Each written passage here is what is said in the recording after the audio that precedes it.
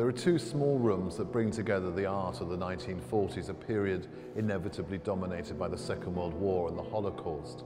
In this room here, you see art made during the war, scenes of devastation and of mutilation, and also the very varied responses to that situation. You see images of pessimism, optimism, horrific scenes, and utopian idealism, all different responses to the same horrific historic situation.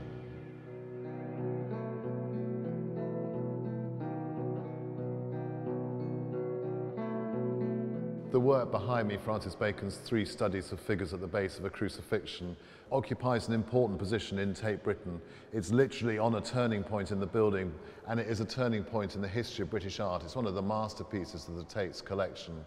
It's a work which was seen immediately as a brutally frank and horrifically pessimistic response to the Second World War. It was first exhibited in April 1945, and though the two were not directly related, the fact that this painting was unveiled the month that the concentration camps were revealed to the world inevitably led to the way it has been understood as a statement of human brutality and suffering.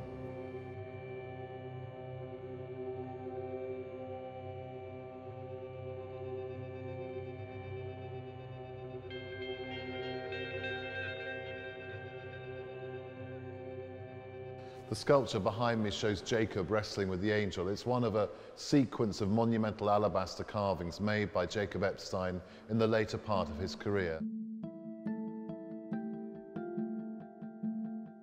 It's an image that depicts the material and the spiritual world in conflict, if you like.